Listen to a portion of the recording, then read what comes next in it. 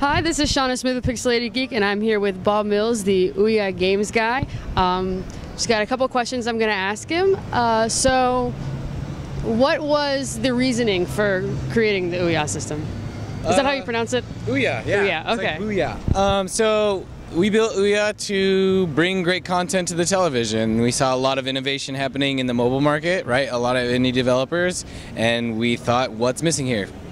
Big TV experience. So we thought OUYA would be the solution, and a lot of other people did too, and here we are. We're outside of E3 in a parking lot, partying.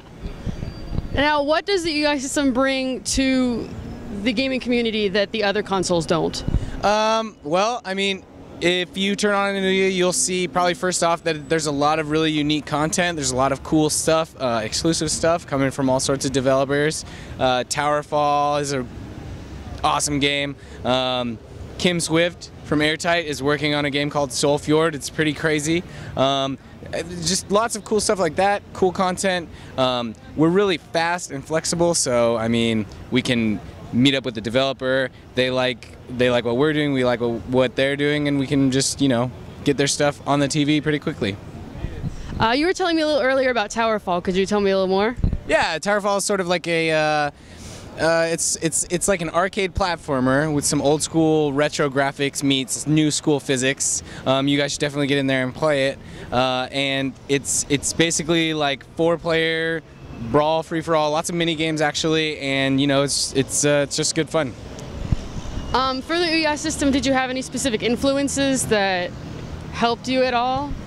No, I mean, like, you can just take a look at innovators in different marketplaces, and we saw that there was definitely a need for something like this, and you know, a piece of technology comes along that sort of shakes things up, and that's what sort of the inspiration was, I guess you could say.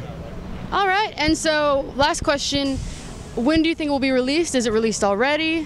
Yeah, so we are going to be in retail on June 25th, so that's Best Buy and GameStop in retail, and then we're also available online on Amazon, Target, and Best Buy and GameStop online. And then we're going to go to the UK, Game UK, and Tesco, and then the world.